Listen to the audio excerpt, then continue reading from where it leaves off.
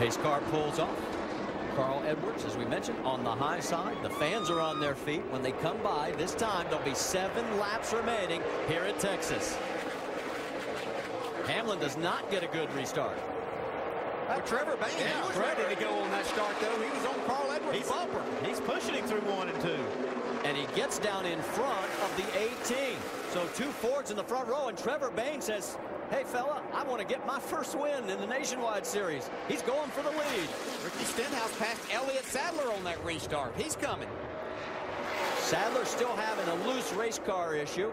And the one thing look at him. He almost got loose there again. See, Sam Hornish has gotten by Sadler also. Have a battle for the lead, though.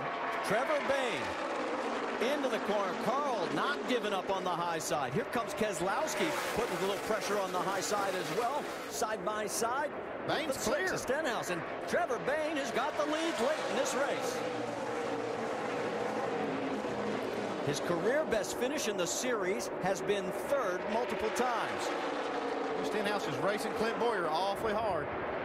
Well, he is seeing what he wants, and that is the 2 fading in his mirrors. Trevor Bayne is seeing what he wants, which is a chance at his first checkered flag. Well, he's making the most of it, too. Now, he's pulled just about 2 car lengths on Carl Edwards. And we mentioned Ford wins this race. They clinch the Manufacturers' Championship. I think they thought they'd do that with Carl Edwards, not Trevor Bayne. Well, I'll tell you, Carl has led 157 laps. And here he goes. He's under attack from the 18. And Denny Hamlin side by side. Just what Trevor Bayne wants to see in his mirror. These 2 guys racing, he can pull away a little bit more. That's Brett Keselowski in 4th. The 33 of Bowyer is 5th. On board with Hamlin. That move right there, Carl Edwards seen him get down the quarter panel of that 18 car, trying to hold him back a little bit. And now Carl takes the high line. That's the highest we've seen him go all day. And it didn't work out too good. No, it did not. Bowyer gets around Keselowski. So move him into 4th. And here comes the 6 of Stenhouse. And you can hear that point margin increasing with every car he passes. Boy, how things have changed for this championship battle during this race. When Stenhouse was fighting his cars, you see him slide it off of turn 2. That gap had close to about 7 points, and now Elliott Sadler's fighting a loose car. It's 18 as we speak right now. What a swing in the last 20 laps. This time by, there will be 2 laps remaining, and Trevor Bayne is in front of Denny Hamlin by almost a half a second.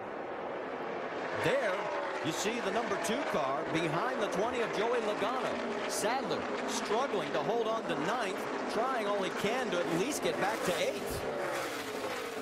Oh, he's loose. Yeah, he just got an extremely loose race car, trying to make the most of it. This has got to be heartbreaking at one point. I guarantee you he's thinking, we are looking pretty doggone good. One more time. There you see it. The white flag is out. Now Denny Hamlin is closing on Trevor Bayne. Yeah, he's right there. He's going to put some pressure on Trevor on this last lap. Trying a little different line off turn 2. Didn't seem to help, though. Might get a run down the back straightaway, though. He can get a little bit of a draft here, but I'm sure Trevor's going to make him go by on the high side if he's going to pass him. The young man who stunned everybody, winning the Daytona 500 back in February, coming through turn number 4. He is going to get his first nationwide win in his 77th start. Denny Hamlin second. There you go. That's what I'm talking about. That was awesome, Chad. You're the man. Edwards third. Bowyer, Brad Keselowski rounds out the top 5. Stenhouse comes across in 6th. Sadler comes across the line in 9th. And the points championship has actually increased by 2 to 17. Well, what a great job by Trevor Bayne there on that restart. He was ready to go on Carl Edwards' bumper, got him a little bit loose. Awesome job, buddy. Awesome job, son. Way to get up on the wheel there, man. Third driver to get his first Nationwide Series win here at Texas, joining some exclusive company. Guys like Kurt Busch and Dale Earnhardt Jr. He has waited a long time for this. Well, he's never been able to do one in a Nationwide car. I guess he's got a little bit to learn about how to get those wheels spinning. I think he's stalled out. Yeah. He tried to get it going. There he goes. Now he's getting it going. Danica Patrick was able to drive her way up to the 11th spot on that last restart. So nice job by Danica. let's talk to that winning crew chief. How about it, Vince? Well, a big Roush Fenway celebration down here in the 16 pit box. Chad Norris, congratulations on the win. How about that young driver? Man, he done a great job today. We got a little behind at the beginning there, and we worked on it, kept working on it. It was really good, man. The Ford Mustang was so awesome today, and I think that the manufacturer clinched right there for us, so that's pretty cool. It's just great to be a part of Trevor's first nationwide win. Yeah, a lot to celebrate down here, Marty. He led only 6 laps. Carl Edwards led 157. And Edwards comes home in 3rd. It's going to be a frustrating day for Carl because he had the dominant car. But, boy, the last 20, 25 laps of this thing, we saw so many things change, DJ. Well, that's why you got to stay around to the end of these things. It's so competitive. A lot of things change. What a great job by this young man.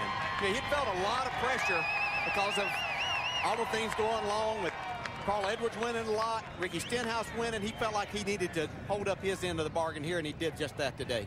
Remember that streak of races that he missed earlier in the year when he had that illness that just sidelined him, and then when he came back he was struggling, not having a very good time in the car, and then all of a sudden here, these last 4 races especially, he has been in the top 10 and now pulls it off with his first career win here at Texas Motor Speedway.